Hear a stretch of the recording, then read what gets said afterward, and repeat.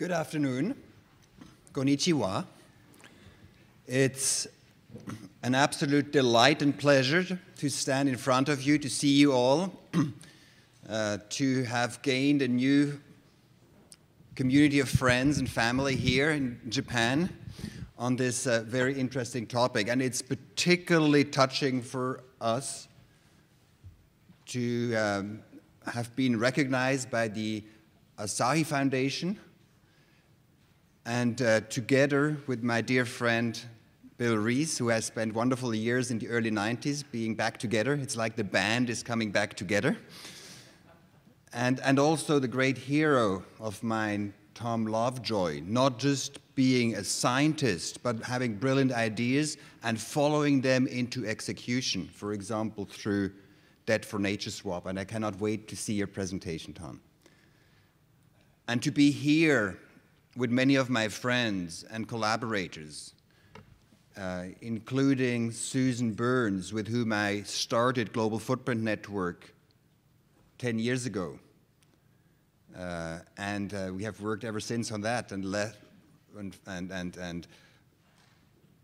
lost a lot of sleep over it, to be honest. And then dear friends, Katsu, colleague, Iha, and Yoshi-san Wada, who have worked with us tirelessly. It's just a great pleasure to be here with you all, and United Nations University for hosting us here. Thank you so much for being here. I start with a picture that when you look at it, you may see disaster. What I see in this picture is an incredible learning opportunity.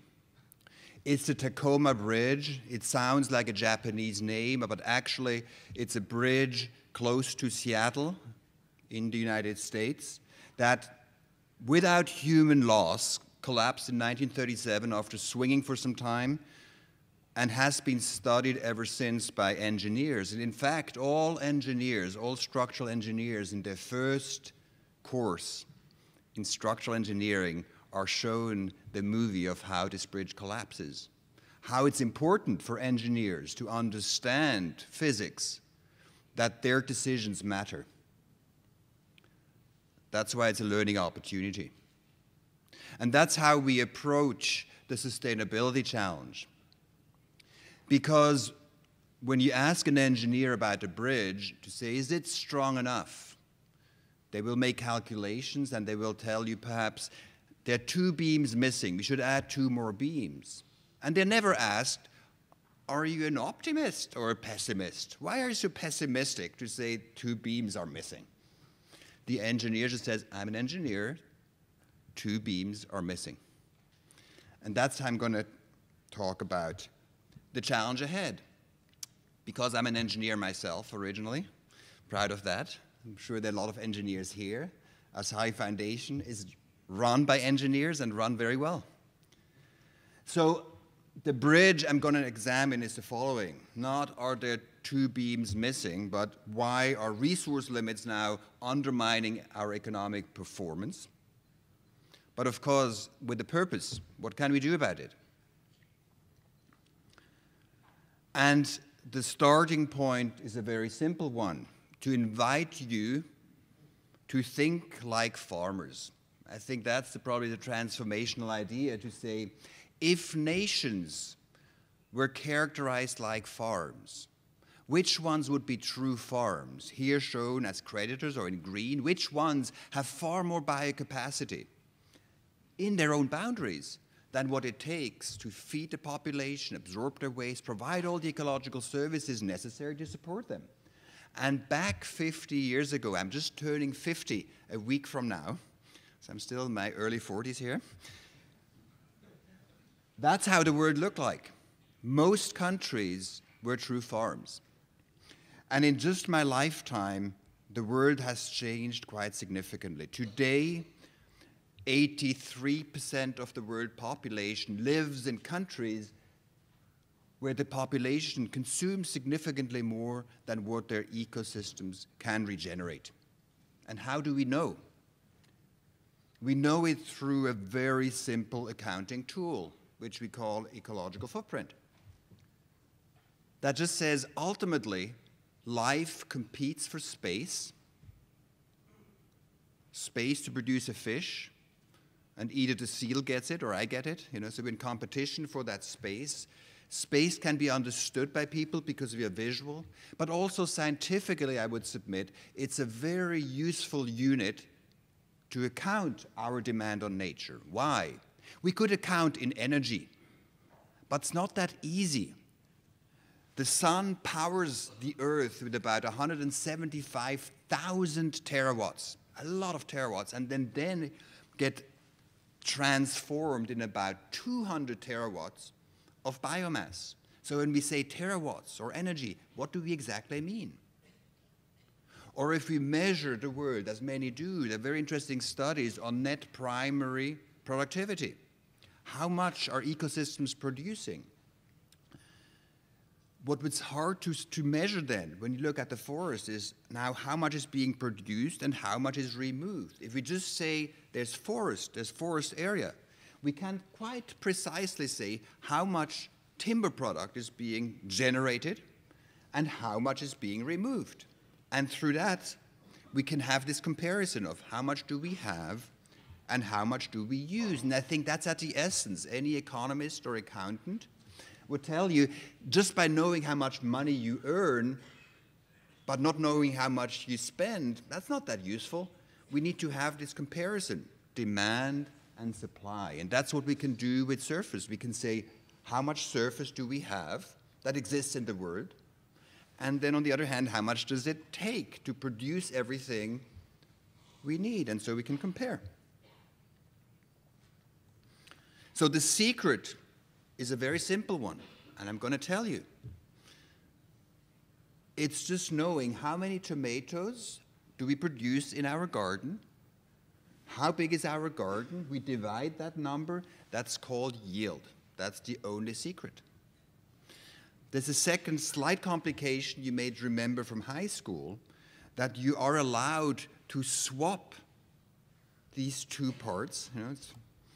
And then the true formula is amount of resources that we use divided by the yield gives us the area necessary to provide this flow. Very simple. Like with money, it's very simple. How many yens do you get? How many yens do you spend? So it's very simple. We also use a common currency because there are different currencies in money, yens, dollars, euros, Swiss francs.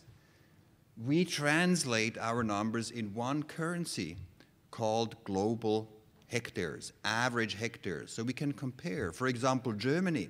German surface on average is 20 times more productive than the world's surface on average. So it makes a difference how productive it is. For example, if you have just 1 hectare that is, let's say, as an example, twice as productive as world average, we would count it as 2 global hectares. And vice versa, if the hectare is not that productive, let's assume just about half, then it would only be worth half a global hectare. Very straightforward. So now, with all these principles, you can go and calculate your own footprint of anything you want. I gave you the secret. So let's come back to this idea of the world.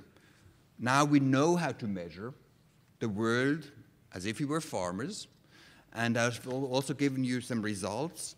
We call it a bit like a Swiss pocket knife. You can open it, and there are lots of these tools in there to see who has how much. There is a warning. It's an origami warning on top that once opened, you cannot fold it back. But it's a price well worth paying for opening it and seeing what happens. But I think the key insight from looking at this perspective is the following. That maybe we do not have a global problem. Maybe what we have is a global storm, meaning we are in a big storm in different boats.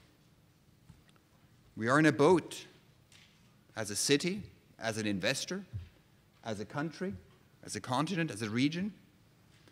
We recognize, oh, there's a hole in the boat. Oops. How do we react?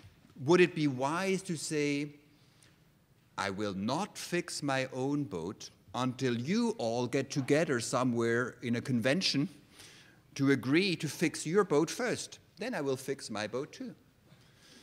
Not a very wise approach. And so I would say that's probably even bigger than the market failure of climate change, is the biggest policy failure, that this fundamental insight of self-interest we have not discovered yet, that we believe it's worth wasting our future while waiting for global consensus. Now, global consensus will help, but waiting for it may be too costly. So let me just show you some examples from countries I've visited over the last month, and we work with those governments, how it looks from a national perspective. So what you see on these graphs, the green line is how much Colombia here they have per person in Colombia. There's now less because there are more Colombians. The red line shows how much they're able to consume. That's the ecological footprint. Per capita hasn't changed that much in Colombia over the last 50 years. And I had a wonderful conversation with the director, one of the 5 directors of the Central Bank of Colombia. I told him biocapacity, we believe, is the currency of the 21st century. At the end of the conversation, he told me, not only that, the global hectare, it's the only currency backed up by reality. I was quite stunned by that insight because, in essence, that's true. Ecuador, neighbor country of Colombia, most of biodiversity-rich countries, they had about 4 times more biocapacity in 1960 than they used. They have been able to increase their consumption per person, the red line going up slightly.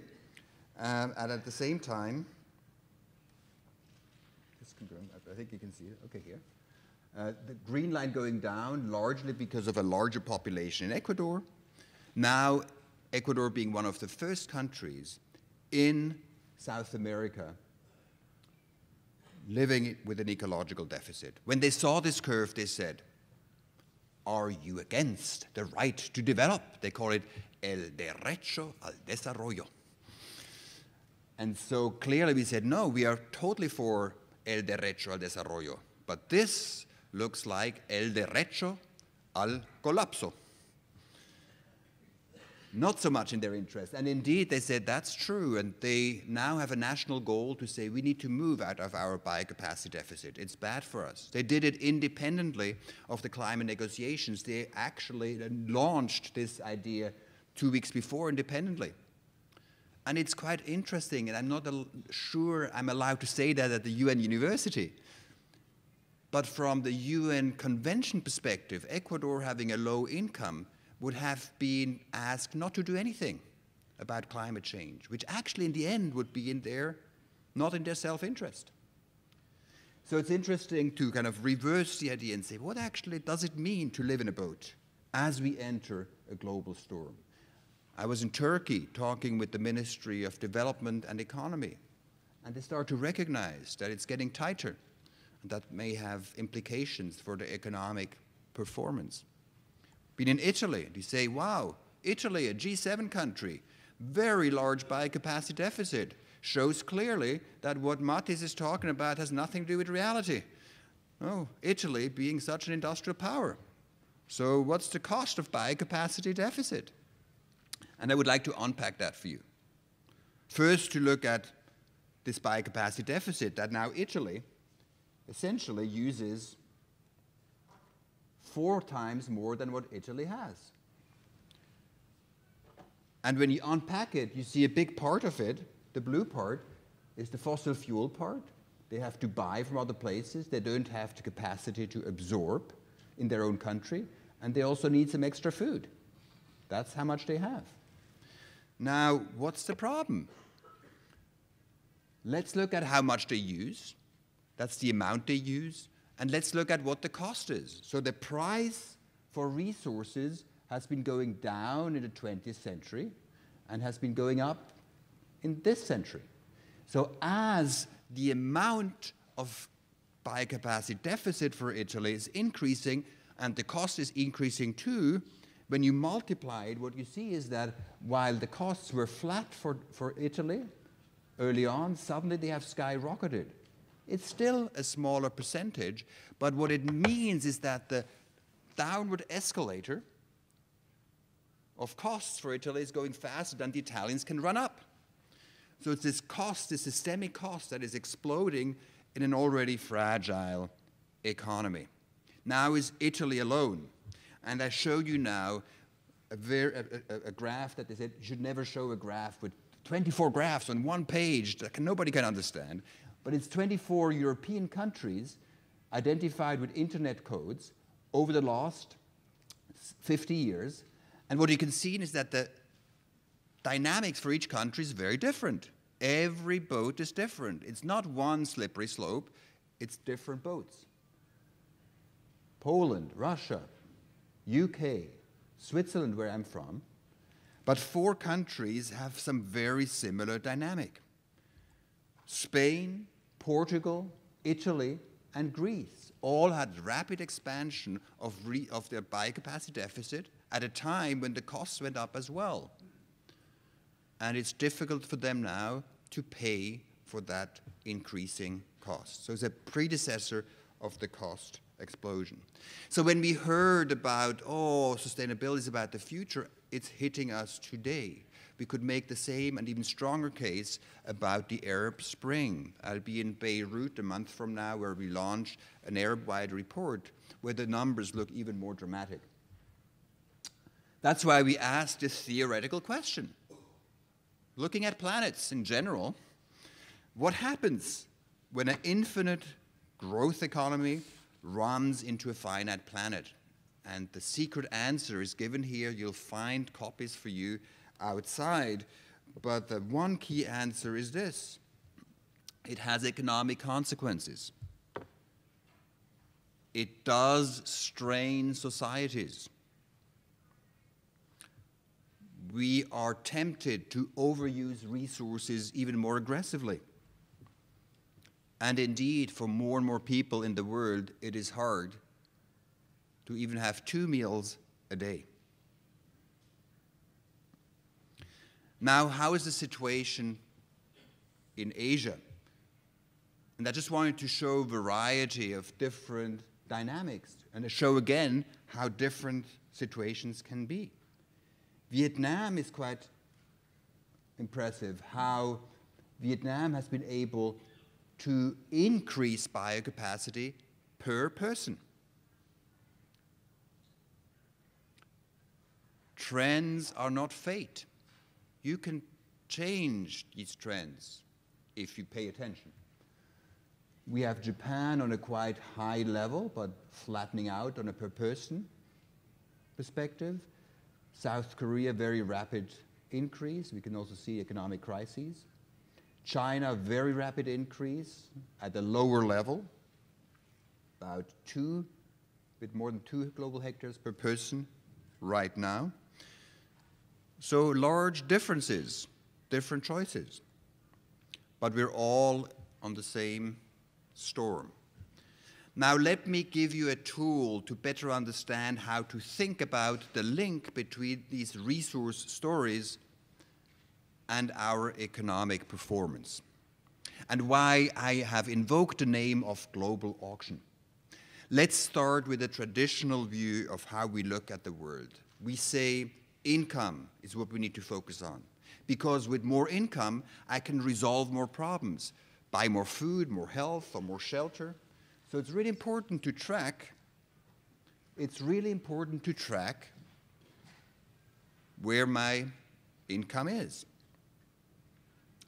And we add to that perspective and say, as engineers, we like locomotives, and we know locomotives without energy, they don't run. Even a beautiful locomotive doesn't run without resources. So let's see how many resources it takes to run this economy. Do they have the resources at home or not? And when we apply this and look at how countries have moved in this space over the last 30 years, that's the graph we get. We can see a movement of countries moving upwards in income. Most countries have increased their per person income, while at the same time, they also have moved towards the left, increased their biocapacity deficit, or running now a larger biocapacity, a smaller biocapacity reserve. So what does that mean? Let me give you 3 totally separate interpretations.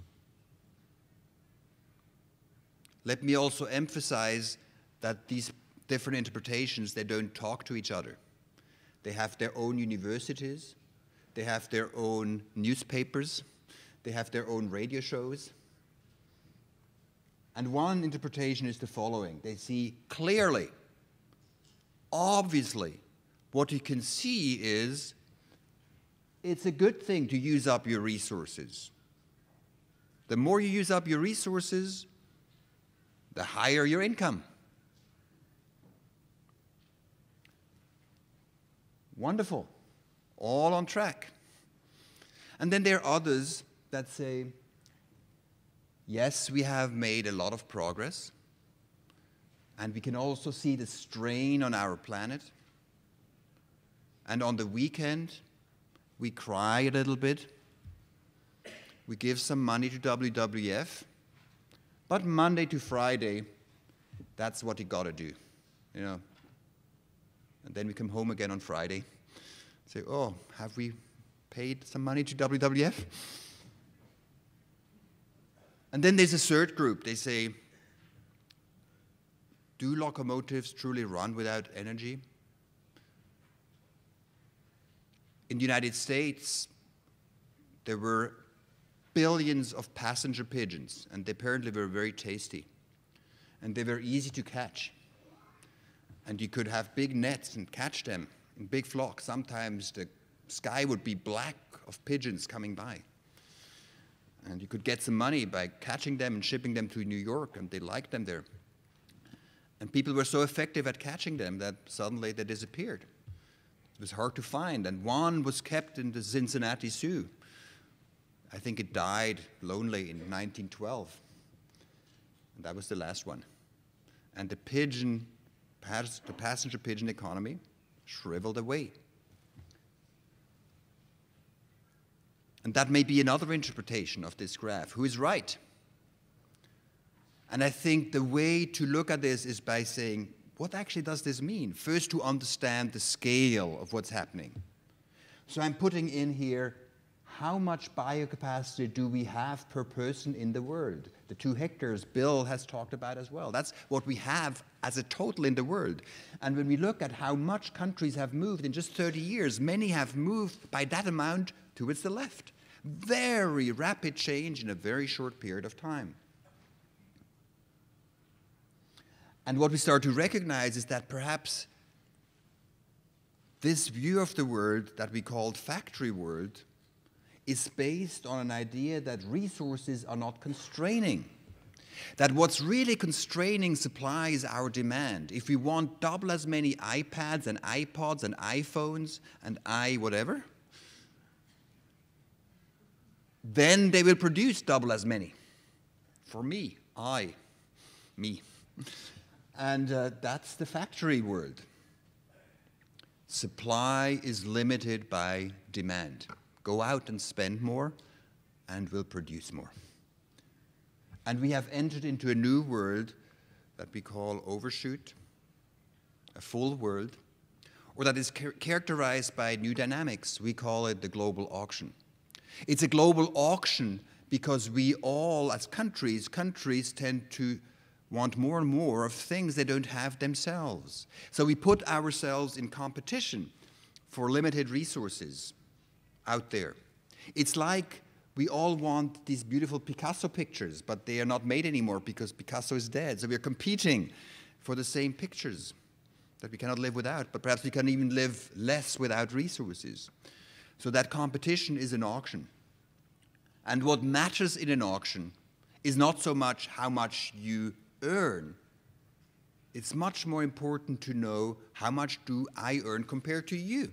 Because if next year I earn twice as much than this year, but you all will earn 4 times more than you did this year, even though I'm wealthier in income, I will still not be as able to get my piece of the pie. So what we have to track in an auction world, and their GDP is very important, is not absolute GDP, but relative GDP, meaning of this beautiful global pie of global income. How much do I get from that pie? And is that increasing or decreasing? So I'm going to paint you the same picture that we have seen before with the same numbers, just from that perspective, shifting from an absolute income perspective to a relative income perspective. And that's how the world then looks like. What we see is that many countries, Switzerland, my home country, at a very high income level, so per Swiss, we get a lot of the global pie by selling chocolates and watches and pharmaceuticals and wonderful things. But compared to 1980, our share now has shrunk perhaps 30% of what the pie is. The pie has become bigger, our share has become smaller. So in absolute terms, we get more, but relatively to the total pie, we have gotten less. Now, Switzerland, having a fairly healthy government financial system, so not very high debt, we can ride the waves a bit better than other countries where we have a systematic double problem. On the one hand, we want more from the globe. Our demand on the limited stock of the world is increasing, while at the same time, our ability to compete, to bid for the resources in relative terms is declining. And we could call it even a triple challenge because it's happening in most places at the same time. So it's a systemic weakening of our overall economies. That's why we call it a global auction. Now, if we are higher income, like in Switzerland, you can say it's like a little cancer that is still relatively small. It doesn't affect you, but it's something, it's a growing tumor. But if you are low in income, particularly countries that don't have that much income and already run a biocapacity deficit, are becoming incredibly fragile. India, for example, very low consumption levels, but even less biocapacity, and not a very high financial income to bid with the outside world, puts them at a very fragile situation. Let me just show some other countries, just same picture with more countries. Countries that have a lot of biocapacity per person, Australia. You see very rapid loss of an advantage, Argentina, Brazil, New Zealand. We have Japan here, similar to the Swiss trajectory, United States, if you remember. Remember back like United States, Japan very similar to Switzerland. So a trend that we see around the globe. Now, if you still have extra biocapacity, you don't subject yourself to the competition for the global auction. You may profit from it, actually. It's interesting to see that those countries that own the true wealth of the 21st century are very quickly just giving it up. And that's what we also discussed, for example, with Colombia, and saying, in such a world, what's truly in your self-interest? And as a Swiss, I want Colombia, and I want Brazil to be far more restrictive with their biocapacity. Because we in Switzerland, we use about 4 times more than what we have in Switzerland. We depend utterly on the stability of Colombia and Brazil. So understanding our mutual dependence gives us all the right signals for us in Switzerland to say, maybe our biocapacity deficit is something to be careful about. And for Brazil and Australia and Colombia and Gabon to say, wow, this may be the most significant piece of wealth that we have. Let's be very careful. So it's turning a negative sum game today that we say, okay, let's use up resources as fast as we can because it seems to generate income, into a new game that's already supported by the economic realities of today, just that we haven't fully discovered them yet. But they are operating. And that's why we are working also with banks and with United Nations Environment Programme. Actually, Susan is leading the effort with UNEP Finance Initiative, where we have a launch in London just a month from now, to look at that. To what extent are biocapacity deficits already today a liability to countries in terms of differentiating the ability of countries to pay back their debt? It's not about the future, it's about now. So let me just give you the essence of how do we move ourselves out of this pickle. And I just try to distill it to just one thing. And of course that's simplistic. But I think it's a helpful guiding light to say, what would help us? What would distract us from a safer, more prosperous future? And perhaps I can owe that to my grandfather, who was a banker. And what we learned in Switzerland to say, save for the worst times. Think about wealth. Don't think about income as much.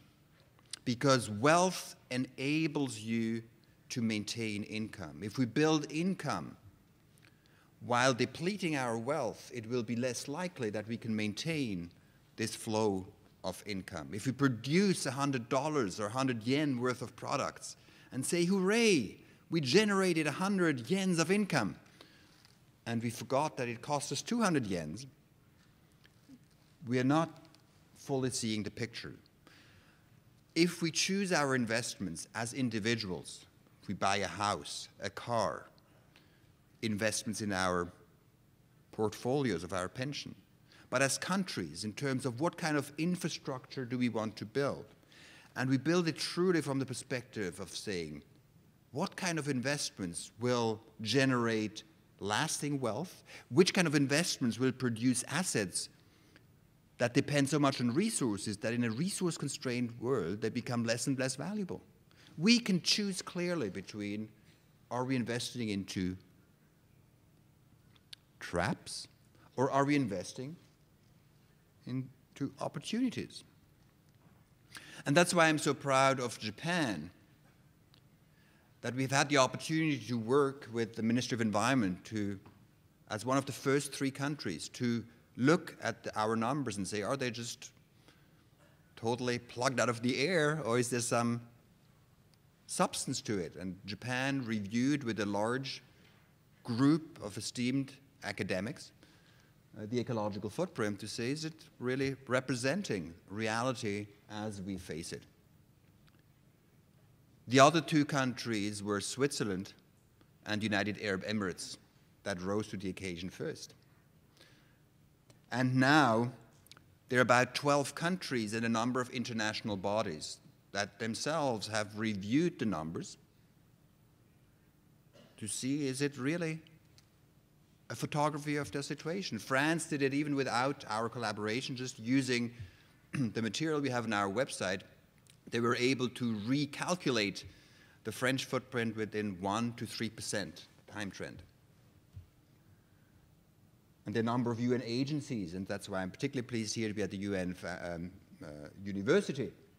For example, the Systems of Environment and Economic Accounting that's driving the new standards, where we have been collaborating as well to see to what extent we can make sure our accounts are compatible, and we may be using the ecological footprint as an example of how to use these standards to consistently explain the country's position. And there are more countries to come. We'll just be launching with the president of the Philippines in mid-November, the first report from the Philippines, supported by the French government as well. Yeah, as I said, in November, I'll be in Beirut with a number of ministers from the Arab world looking at these trends as well, driven by a local organization. We just provide the numbers, but the local organization called Arab Foundation for Environment Development, driving this very question of saying, what's truly in our self-interest? What does it mean to succeed in a resource-constrained world? And with that, I would like to summarize key principles. Of course, the biggest principle of all is that nobody can do it alone. We can't do it alone, and that's why I'm so thrilled to see so many bright faces here in this room today, because we also need your help. This is just the beginning. So we are emboldened by the Blue Planet Prize, but it just says, please get started. And that's why we also will ask those of you interested in learning more about what we do. We have a little newsletter. We'll circulate these yellow sheets. If you're interested, it's an English newsletter. We kind of report about the world and the progress made, not just in Japan and in Switzerland and in other places, but we'd love to keep you informed, because we also need your input and your wisdom, because we believe truly it's a winnable race. It's not a Sisyphus work of saying, oh my God, we will never get there, but I'll do it because I want to die feeling good about myself. It's about the possibility that truly it's shifting dramatically. Large changes in humanity have started from moral outcry, saying this is wrong, slavery is wrong, colonialism may be wrong, segregation, as we had it in the United States, is wrong, apartheid is wrong. And it moves on to a point where we share a new dream, but also we start to see that economically we just cannot maintain the old system anymore. And we are at that point, that economically the way we do it the old way is hurting us so badly that many countries and many currencies are feeling that reality very, very profoundly. And it's a few principles that I hope will help us redirect our boat, because like super tankers, you can't redirect it just 2 seconds before you kind of hit the rock. It takes some time to readjust and to have clear ideas. What are the key principles? One is that it is useful for an airplane to have a fuel gauge. It is useful for a country to understand how much biocapacity we have and how much we use, and to make choices about what's our self-interest, what level would be our optimal level. Because biocapacity, whether we like it or not, is becoming the currency, the most strongly supported currency by reality. And if truly we continue on this track, more and more so will we be subject to this global auction. And in a global auction, you've got to track your relative income. And because of mathematics, not everybody can outcompete the average.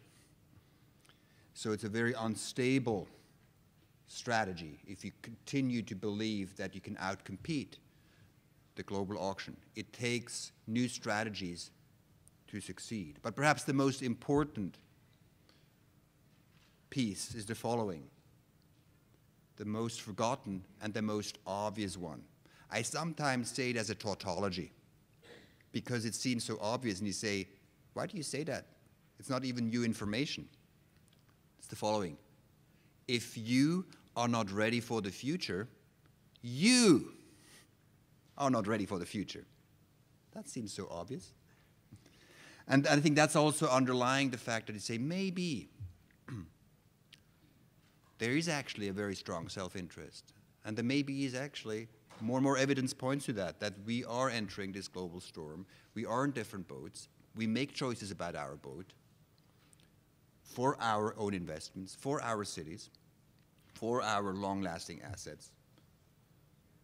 And we believe, and I hope I've been able to convince you, that the self-interest to attend to this reality is overwhelming. And that's why I'm so glad to be with you here, because I'm not inviting you to a game that we will lose. I'm inviting you to the biggest game in town with the biggest chances to be the champions. And we all can be the champions, or none of us will be. And that's why I'm so glad to be here. Thank you very much.